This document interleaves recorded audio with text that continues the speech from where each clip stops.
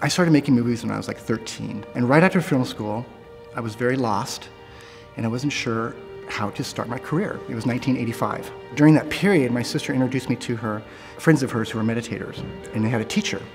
And I started to travel and live with the teacher, who was like a guru. I ended up living with him for 18 years, traveling with him for 18 years.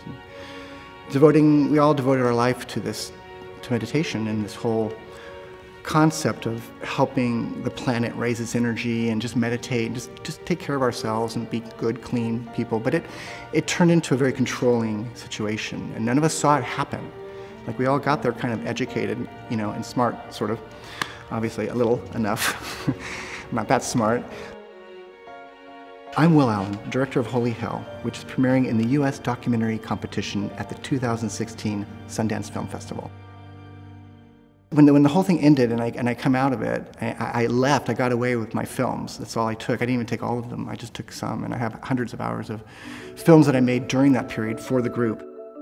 Even though we were all so close, we never spoke to each other about these things. The teacher kept everything very quiet. No one knew what was going on. So when the group broke up and I ended up, you know, a shard goes over here and I want to get out and free and everyone goes in different directions, no one was talking. And so years go by and I didn't really even know what happened exactly. It was so confusing.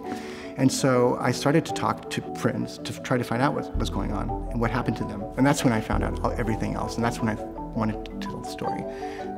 It just made sense to me to finish, to do it as closure for myself, because I think during this period I was in this community, I filmed everything and just showed the good stuff. Now that we're aware of the whole story, we're able to talk about the complexities of all of it, and the dark, and the holy, and the hell.